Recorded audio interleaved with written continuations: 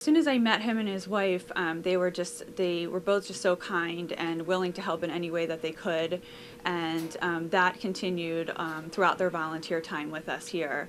And whether it was, taking on an additional shift in the cat department if they had the time, or if he could help us with a, cleanup day or a maintenance job that we had here, he was always very generous with his time and always willing to help. And to see him as frequently as we did here at the shelter was wonderful, and it really showed his dedication as a volunteer to the community. We're all very saddened by the loss and just really in shock. We just couldn't believe it.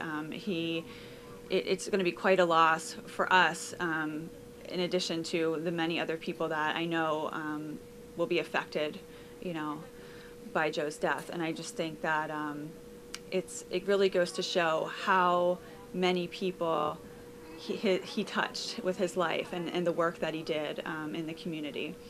Joe Szczerba and I were both class of 1985 here at Salesianum, and we're both members of big Irish Catholic, or I'm a member of a big Irish Catholic family, he's a member of a big Polish Catholic family.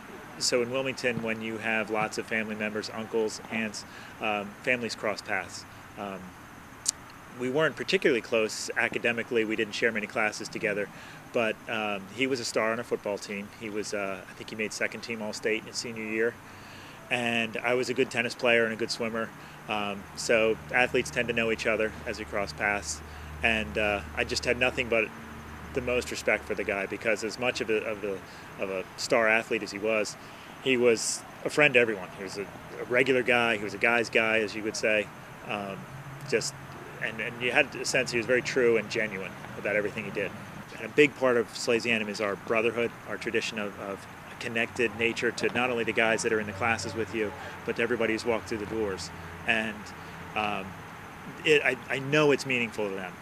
My students, let's say I have 100 students, they know me as a person that's able-bodied and active and has a family.